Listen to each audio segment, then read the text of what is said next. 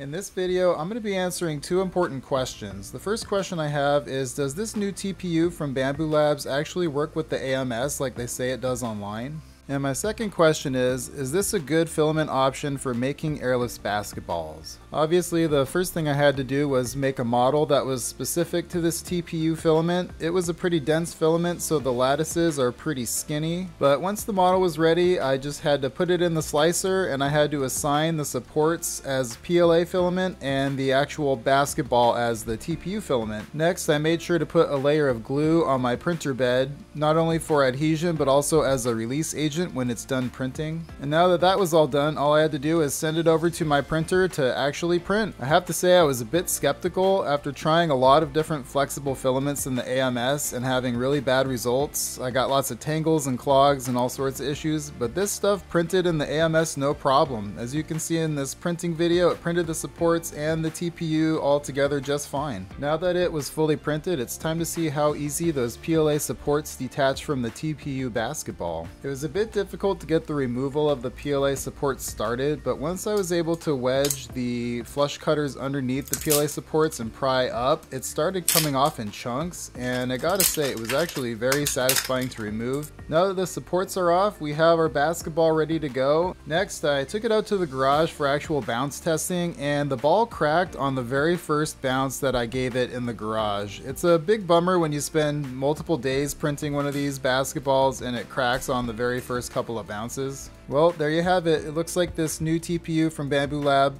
does actually work with the AMS, which is actually spectacular because this opens a lot of opportunities for people with Bambu Lab printers who want to try different things with multiple materials, say different supports or just combining two different materials together. But for question number two, I think it's pretty safe to say that this is not the greatest filament to make airless basketballs with. I do have a little bit of this TPU left over, and I was thinking about different things that it would work well for, and my thoughts were an airless soccer ball or maybe even a pickleball. Let me know in the comments. If you want to hear more about this TPU for AMS filament, I go into a lot more detail on my long form video on my channel. There are still more filaments to try for airless basketballs, so don't forget to like, share, and subscribe so you don't miss those, and I will see you in the next one.